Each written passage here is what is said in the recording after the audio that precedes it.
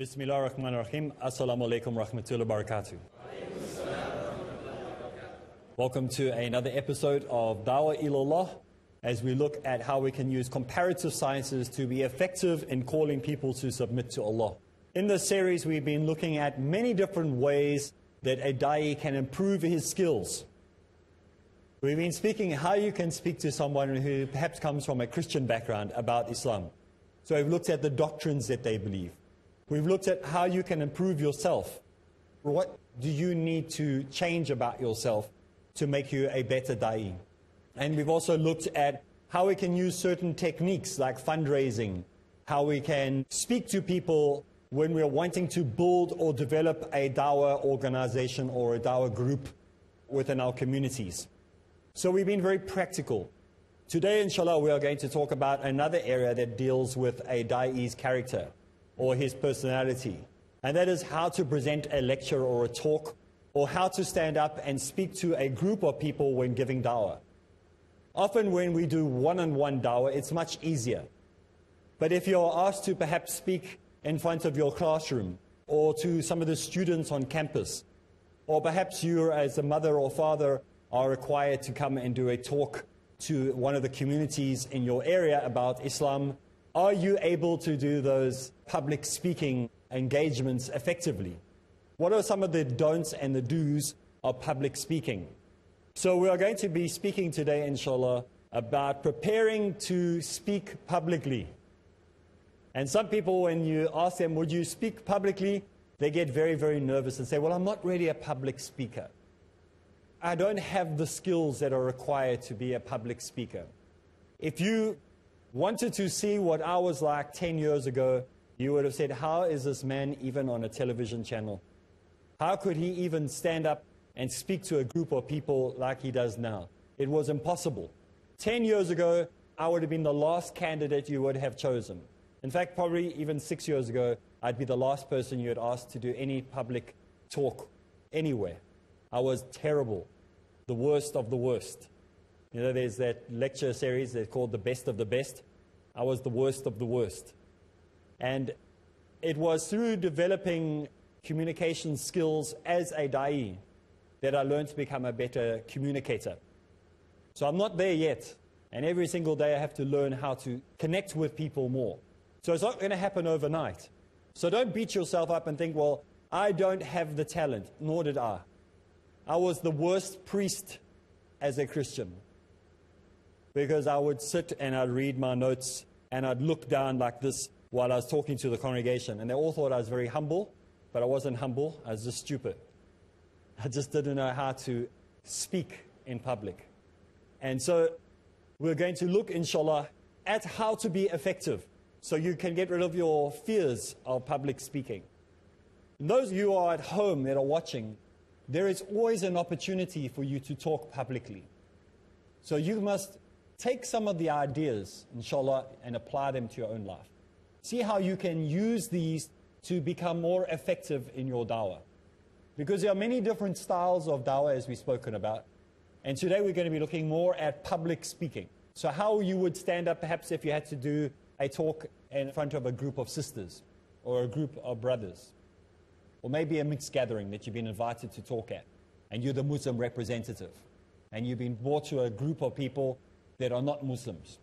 In South Africa, I get invited many times to many different functions. Maybe they built a new airport and they want to dedicate the airport. And so they invite us to come, or they invite me to come and to do like a prayer or a small talk. So there's a group of atheists and agnostics and Hindus and Buddhists. It's all mixed group. How are you going to use that moment to bring the message of Islam, even though you are dedicating a new airport? When they built for the 2010 World Cup for the soccer stadiums, we got invited to the different soccer stadiums to have the dedication ceremonies. How are you going to use that? You can't say, oh, well, I can't talk here because there's boys and girls, men and women. Use that opportunity to speak to the people. Obviously, you're not going to be looking at the sisters when you're doing this. But use these opportunities. How are you going to do it? How are you going to deal with it? Remember, we spoke last time about if you're going to be doing fundraising, if you're going to be organizing a way to keep your organization sustainable, you're going to have to be speaking to people quite often. So even if you get invited to a business, maybe there's the board members that you'd have to address. These skills will help you as well. So inshallah, that is the way of introduction. We're going to be looking at a number of different points as we go through this. It may take a while because we have to explain different concepts. If you have the opportunity to take notes, please do so, even if you're at home. Make sure that you write these points down. Remember when we spoke about good listening skills? The best way to listen is with a pen in your hand. If you have an iPad or you have whatever other electronic device, no problem, but it's better to still use a pen. When the hand moves and makes those letters, the brain remembers it more than pushing buttons. You can still push buttons afterwards. So you can transfer from the written into the electronic. Then your brain will remember it even longer. So let's move straight ahead. Dealing with anxiety is point number 1. Many people get anxious when preparing to speak publicly. These ideas and these notes that I'm using come from a series of lectures that have been presented by many universities around the world when they're talking about homiletics, the art of speaking. So these are not original notes. They could just be stated from the beginning. I have followed these formulas for the last 6 years because I found that it's the best. So it's taken from various universities' notes on how to have the art of speaking, homiletics. The homiletics normally has an association with Christianity. That's why we are not calling it homiletics. We are calling it public speaking. But it's coming from that same idea, the art of speaking. So a priest and a pastor will actually be trained maybe for 2 years or 3 years. They'll do this as a subject because it's that important. Because if you don't connect with the group that you're talking to, then what's the point of being a preacher? That's how they feel. So they spend a lot of time on this. This we've only got maybe 3 or 4 episodes to do it in.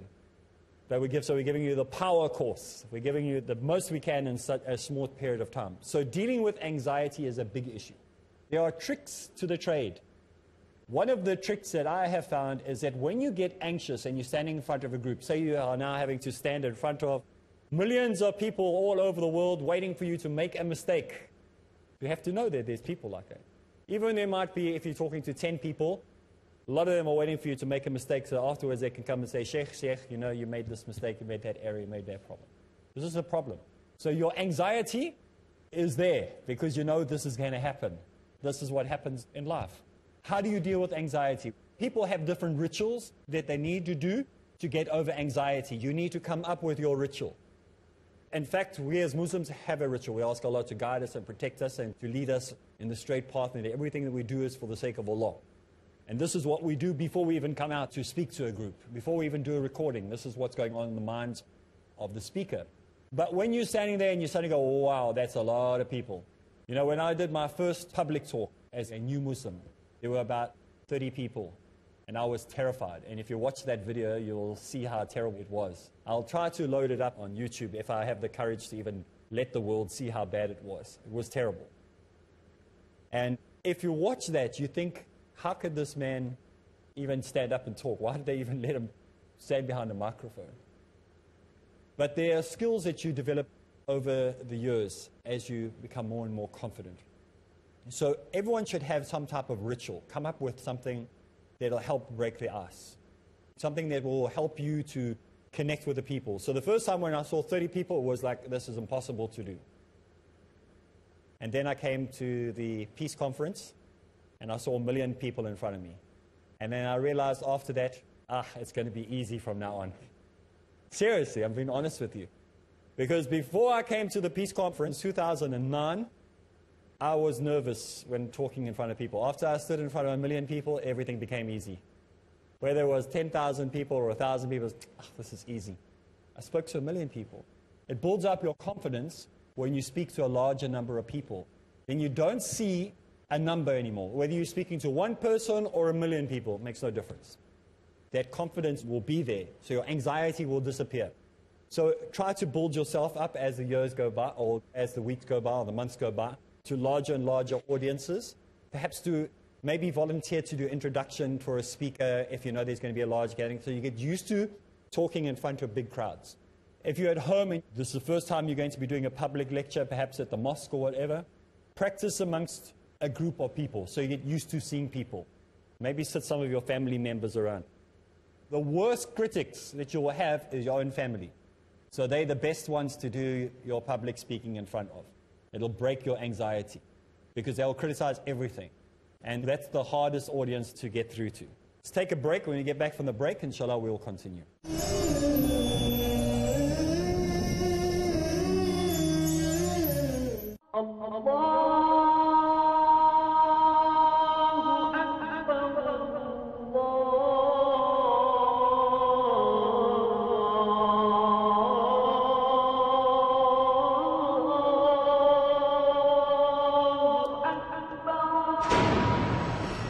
Scientific notions in the glorious Quran are among its endless aspects that can testify for the divine nature of this noble book.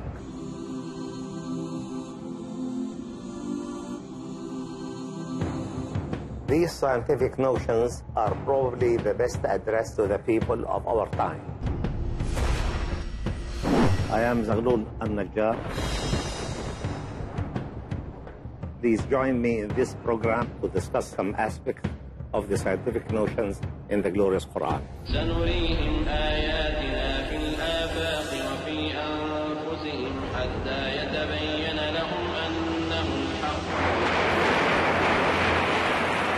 He created the universe.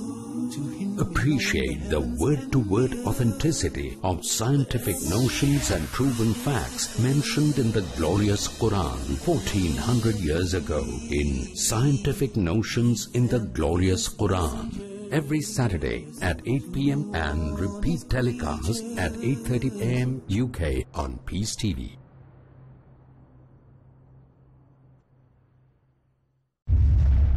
Marriage or divorce? What's Islamic ruling? Nikah. Solution or problem? Heaven or hell? There is a misconception. You choose. Beauty, wealth, family status, virtue. Decide what you want. Decide your choice. Be sad or be happy. It's your choice. Join Dr. Zakir Naik in Better Half or Bitter Half tomorrow at 6:30 p.m. and repeat telecast at 9:30 a.m. UK on Peace TV. He faces. I have two questions. He listens. My question is about the beard, about Imam Mahdi. What other people believe in. He answers. So number one is the help of Allah. He satisfies in the light of glorious Quran and authentic Hadith. If Allah helps you, believe me, you have to get success. Catch Dr. Zakir.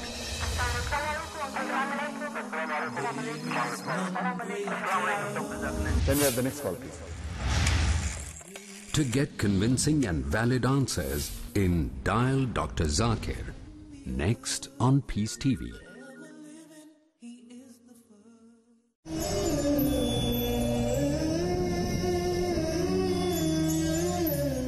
Bismillah ar-Rahman ar-Rahim. Assalamu alaikum wa rahmatullahi wa barakatuh. We are continuing with looking at public speaking skills, how to develop them. First thing we said was we need to get rid of the anxiety. And perhaps one way to get rid of that anxiety is to practice as much as possible amongst people who will be the most critical. The most critical people you're going to meet are going to be your family. So don't go get friends and people like this, use your own family. What do you need to change about yourself to make you a better da'i? And we've also looked at how we can use certain techniques like fundraising, how we can speak to people when we're wanting to build or develop a dawah organization or a dawah group within our communities. So we've been very practical. Now, when you are going to be doing public speaking, always find out who your audience is going to be. Do not get surprised. Imagine if you are going to do a talk and you prepared your talk and you think you're going to be speaking to 12-year-olds, and when you get there, you find out they're 80-year-old retirement village group of people, and they're all women, and you thought they were going to be kids and men. And so you prepared your presentation, you prepared your PowerPoint, you prepared everything for kids. So make sure you know who your audience is going to be. Who will be in the audience?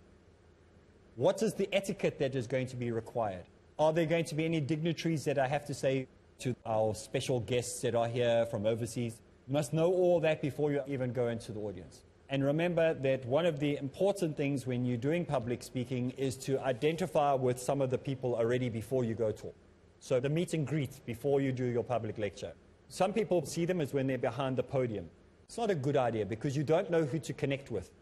There are certain personalities that you will have connected with already before you started, and your eyes will be able to move to those different people, and you'll make that connection. It makes it look more genuine. Then just looking vaguely from that side and that side. It's like playing tennis in slow motion. And your eyes are just going, because you're robotically being told, look there, look in the middle, look there, look there, look in the middle. And they can see it's not real. So if you have the meet and greet in the beginning, you'll identify with different people, you'll know where to look. So it won't just be a robotic movement between left and right. That's important. It's also extremely important when you are preparing for a public speaking engagement that you choose the topic carefully.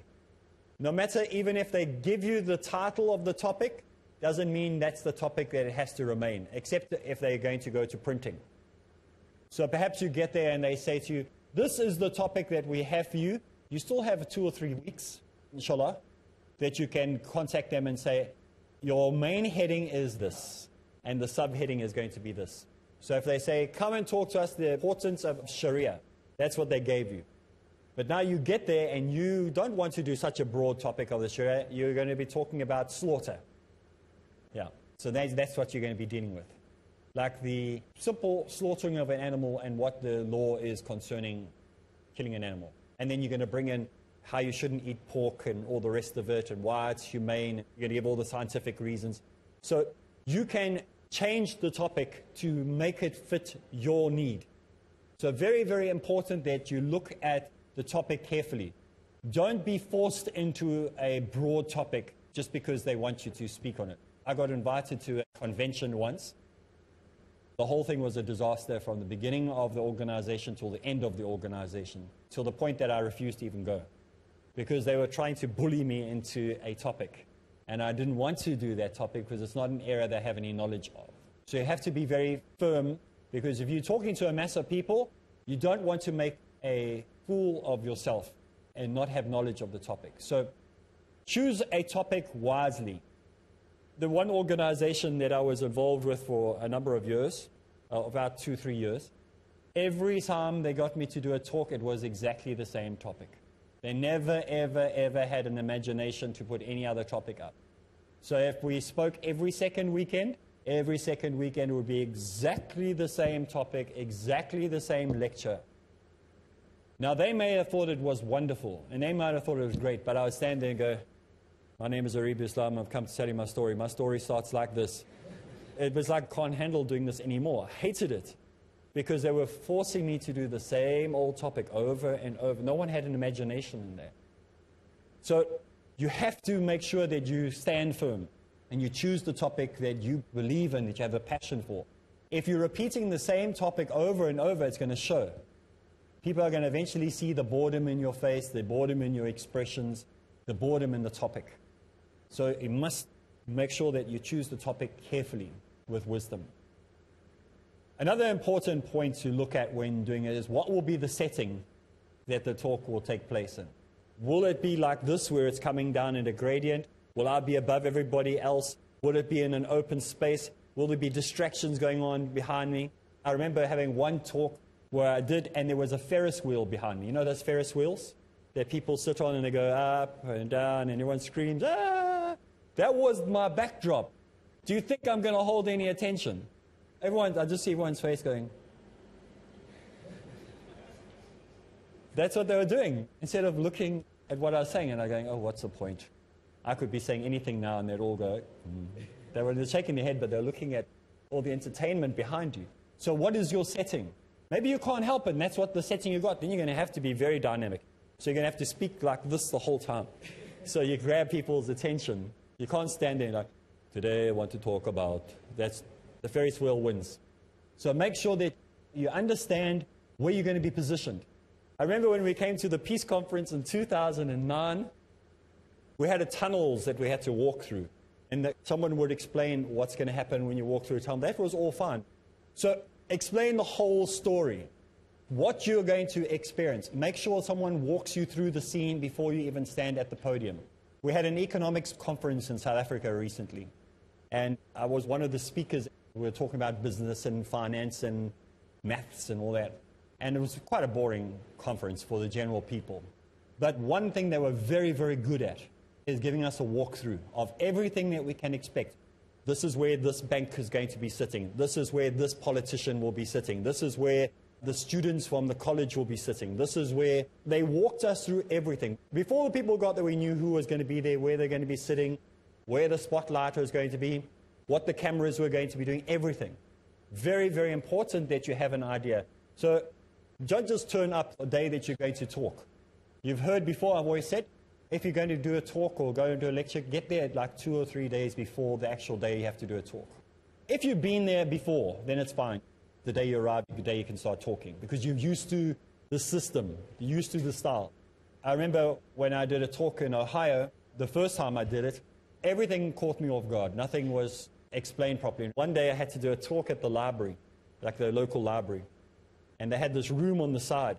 And it looked like, you know, those movies where you see the president coming in, or television program, and the president stands and there's that big American logo with the eagle on it, and he stands behind there, and Mr. President comes. That's how the whole thing was set up.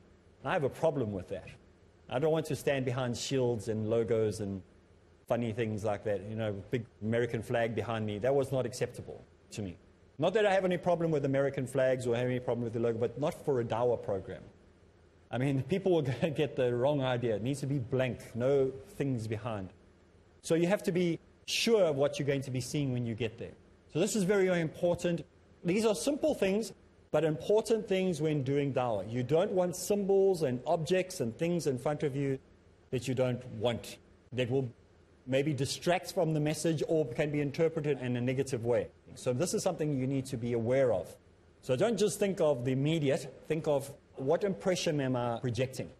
You know, sometimes you go to do a talk. In America, they like this sometimes. Like if it's towards Halloween or whatever, they put a big pumpkin in front of where you're talking with some flowers and things like that.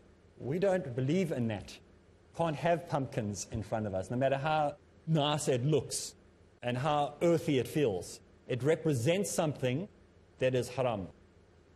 It's like putting Christmas decorations around when you're talking. You can't have that. So we must make sure we understand that.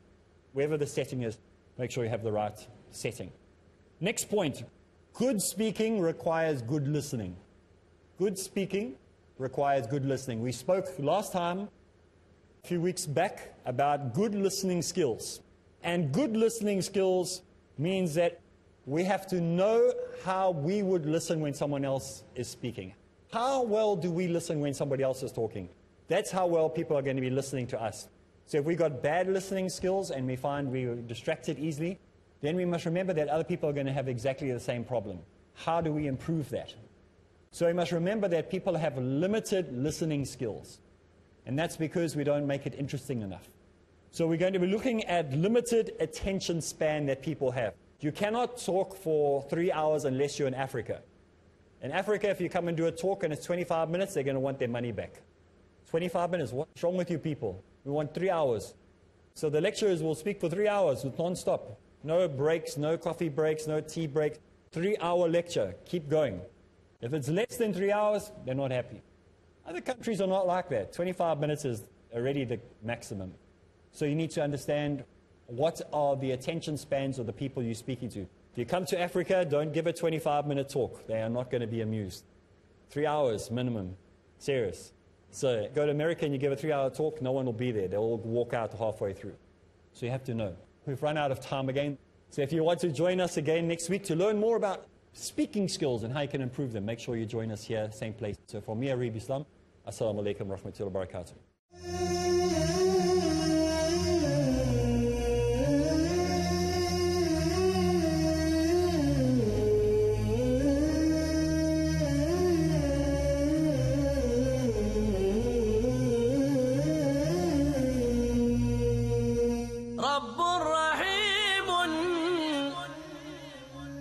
مشفق متعطف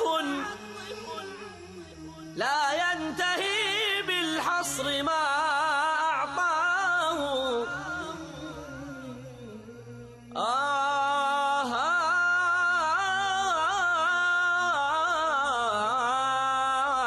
رب رحيم مشفق متعطف.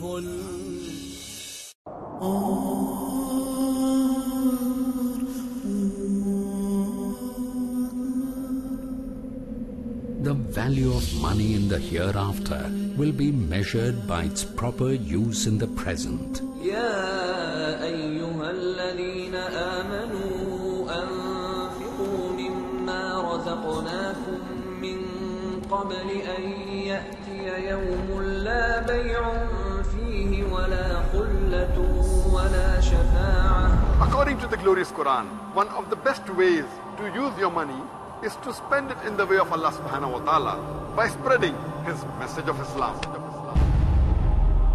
Peace TV is a non-profit Islamic satellite television channel that is primarily dedicated for just that cause, the proper presentation of Islam. It's a great choice to invest in it and a golden opportunity to purify your wealth in a way that pleases Allah subhanahu wa ta'ala. Support Peace TV. Send your zakat and donations to IRFI Al Ryan Bank, 47 Calthorpe Road, Birmingham, UK, B151TH. Pound account number 011-32301. IBAN GB49ARAY 30008301 132301. Sort code 300083. Swift BIC code ARAY GB22. Please confirm your contribution at support@peacetv.tv. Support Peace TV.